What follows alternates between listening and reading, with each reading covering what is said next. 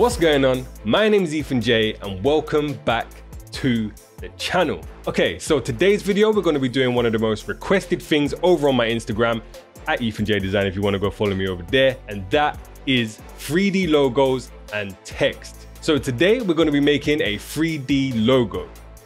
This 3D logo to be exact. I use Photoshop and After Effects for my workflow and all of my 3D stuff, so that's what we'll be using today. But with that said, let's jump into Photoshop and get started. So we're in Photoshop. You can see we have a shape of the Hornets text logo. Now this does work with live text this way that I do it, but for this specific video I'll just be using a vector shape. So you want to get a selection of your shape, Command C to copy it, and then you want to open up After Effects. Here we need to open up a new composition.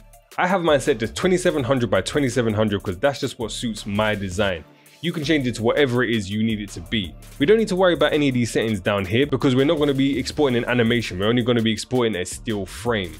Then in the composition, hit Command Y to create a new solid. We can change the color to whatever, it's not really important. We just change this name to vector logo like that and hit OK. Then hit Command V to paste in our vector shape that we just copied from Photoshop. Then you can press Command T to just make everything a little bit bigger like this. Then hit Command Y again to create another solid. We can call this one 3D logo and change the color just to mix it up a bit.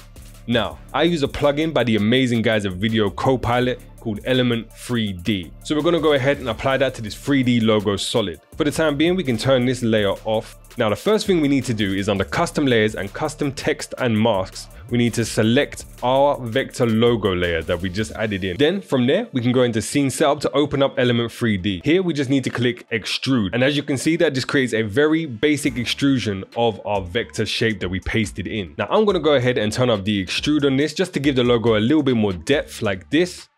And we can leave the rest of the settings for the time being because what I want to do is I want to add in a bevel outline around this whole logo. So the way we do that is right click, we're going to duplicate all, select the bevel and then go down to bevel outline and click enable. Now what this has done is create a bevel outline around everything, but we can't see it just yet. So if I turn up the extrude just like this, you can see what I'm talking about.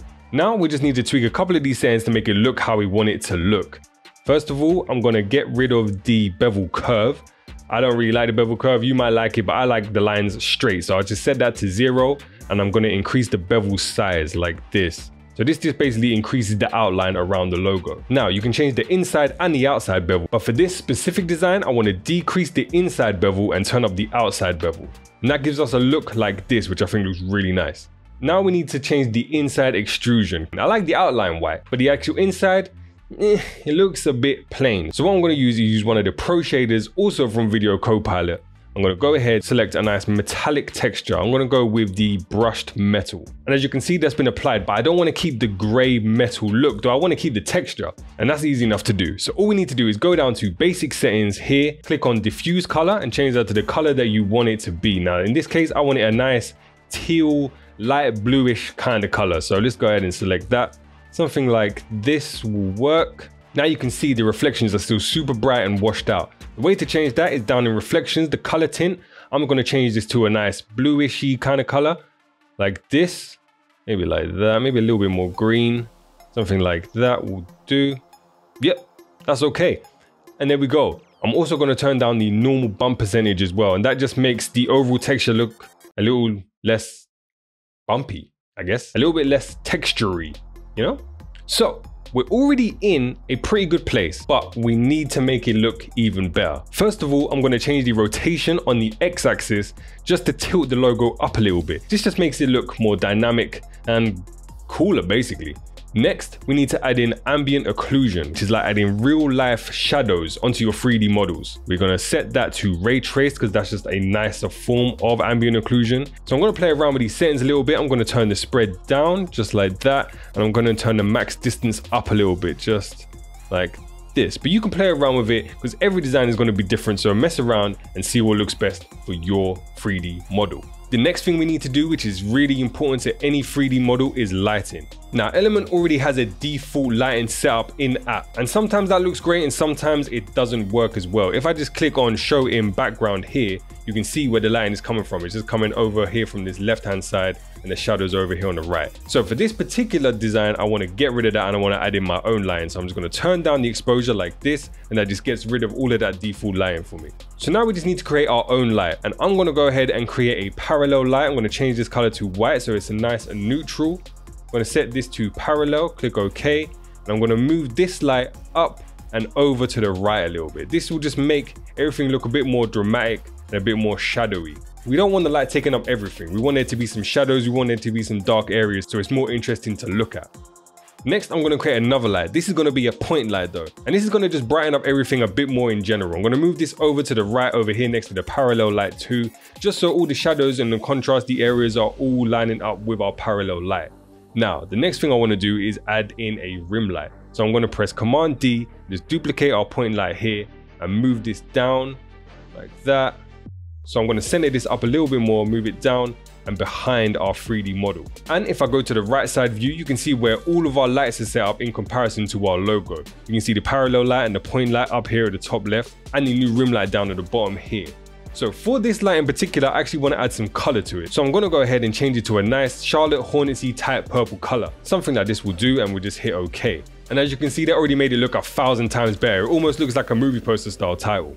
So now if I just go ahead and turn off all of these lights, we can see what a massive difference a good lighting setup makes to a 3D model. So without the lights on, you can see it just looks flat and plain. And as we turn the lights on bit by bit, you can see it adds so much more character and personality to the logo. Now we just need to export. So I press Command, Option and S. And what that does is make sure that you're exporting a still frame and not an actual animation file. You want to make sure the output module is set to PNG and alpha. That way you're exporting your logo on a transparent background, and make sure your render settings are set to best.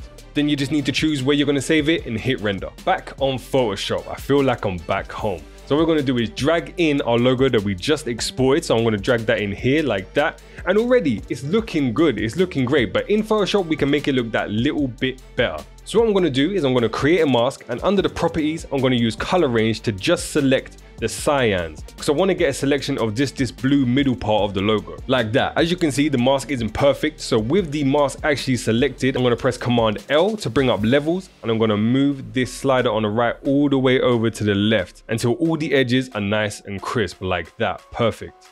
For now, using Shift, I can click on the mask again just to hide it because we don't need it right now. The first thing I'm going to do is I'm going to create a hue and saturation adjustment layer because I want everything to be a little bit more saturated. I went ahead and clipped that to our logo. Now I also want to create a curves layer. I'm going to clip that as well just to give everything a bit more contrast like this. Now, let's create a solid color like this. Let's make it a deep kind of purpley kind of color. Something like this. Actually, that might be a bit too dark. Let's bring it up a little bit like that. That will do. Now let's put that into a group, press Command G, and then I'm going to take our mask that we just created and drag that over on top of our group. Now I can adjust this solid fill that I just created. I'm going to invert the mask, get a nice soft brush and paint in shadows there down at the bottom, just like this, like that, over on this side as well. And perfect. Now this might be a little bit too bright. I might need to set this to multiply. That works. Now I just need to create another solid. So I'm going to duplicate that. I'm going to get rid of the layer mask. I'm going to set this to a brighter teal color, something like this. And then I'm going to set this to screen. I'm going to do the same thing. I'm going to create a mask, invert it, and then paint in here at the top because I want the top to look all glowy and the bottom to look shadowy like this. Now I'm going to duplicate this solid again, and this is going to be an inner glow. I'm going to get rid of the mask. I'm going to set this back to normal, and I'm going to turn the fill down to 0.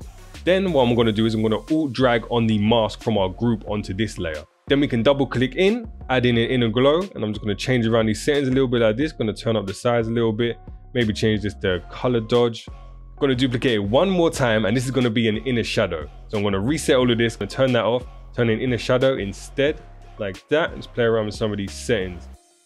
It's going to turn up the opacity a little bit, maybe make this like a darkish blue kind of color like that. Turn up the distance so it's a bit further from the edge, and I think we're good to go. The final thing I need to do is add in a texture. So I found this cool honeycomb texture from Shutterstock, so I'm just going to drop that in like that.